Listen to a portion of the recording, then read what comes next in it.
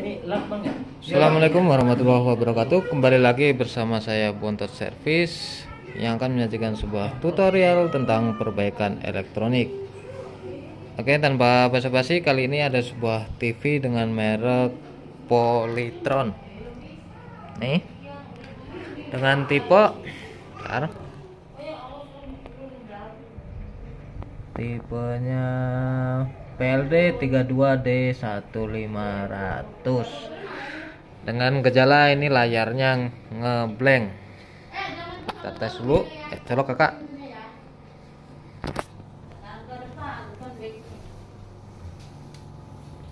Ini kita sedang bersama Bang Bojong Elektro. Bagi yang belum masuk ke channelnya Bang Bojong Elektro, silahkan masuk channelnya Bang Bojong Elektro.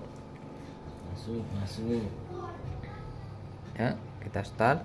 Oke, coba kakak ketok-ketok layarnya. Tuh, ini tandanya lampu backlight nyala tapi layarnya blank. Oke, kita langsung bongkar TV-nya. Buat 5 tahun paling jago. Oh gitu. Panelnya, iya. Oh, masih segel. Biar dibukain sama Bang Bojong Elektro. Bang, termasuk YouTube Bang. Yang punya TV-nya.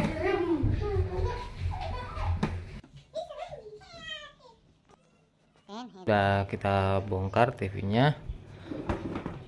Dan sekarang kita fokus ke bagian tikon. Karena ini ngeblank kerusakannya, jadi kita fokus ke bagian tikon. Kita ukur tegangan-tegangan yang ada di bagian tikon nih. Di sini ada test pointnya.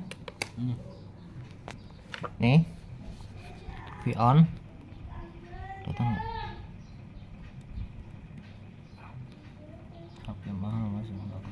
Tuh, V on.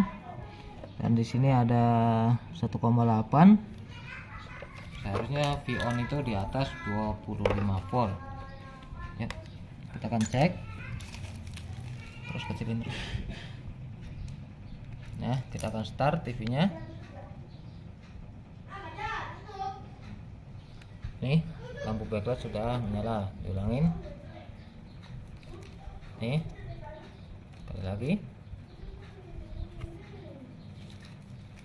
Ya, lampu backlight sudah menyala. Kita tes poin tegangannya. Pertama, tegangan input yang pasti syarat wajib hadir. Tuh, 12 volt.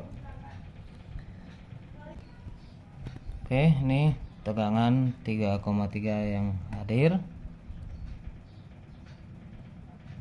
Nah, ini 1,8 juga hadir. Di sini yang enggak hadir yaitu tegangan V on yaitu 25 volt, dan VDD nih yang harusnya 15 volt ini sama sekali tidak hadir. Nah, ini mau nggak mau kita coba potong jalur. Oke, ini sudah dilakukan pemotongan jalur. Maaf nggak kerekam tadi.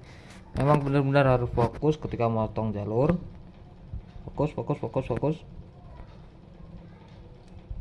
Nah, ini dia yang dipotong. Kita coba dulu untuk jalur yang sebelah kiri. Ini udah saya kerik dan saya potong. Kalau nanti gagal berarti pindah ke sebelah kanan. Ya. Kita coba dulu sebelah kiri dan kita langsung tes untuk TV-nya. Kita akan colokin.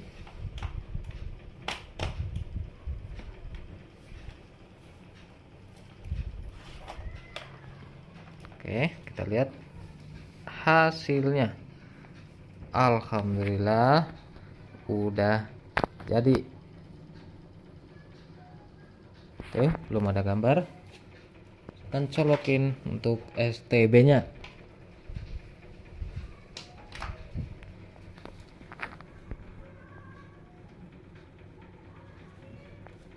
Oke, itu dia. Celing, hasilnya sudah keluar gambar. Bukan begitu kakak Ajong? Iya Bang. Udah ya. Jangan lupa subscribe tuh Bontot Service. Oke. Kita ukur tegangannya setelah dipotong jalur seperti apa.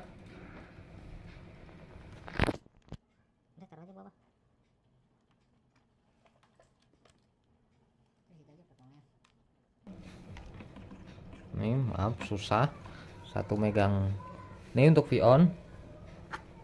Nih di sini letak V-on. Keluar ya. Udah turunin TV-nya, lepas. TV-nya. Iya lepas. Oh, tarik dong. Ini kan nyangkut di gua. Satunya dong. Nih, udah lepas.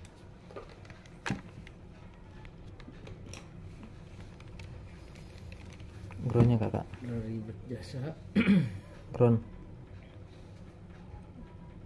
di sini, ground di tikon. Nih, nah. Oke, setelah dipotong jalur tuh untuk V-on muncul 30 volt dan di sini untuk VDD-nya oke, muncul 15 volt yang tadinya tegangan tidak ada. Jadi cukup sekian tutorial dari saya dan Bojong Elektro.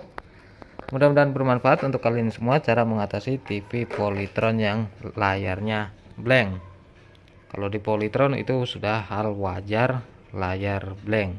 Sekian, wassalamualaikum warahmatullahi wabarakatuh.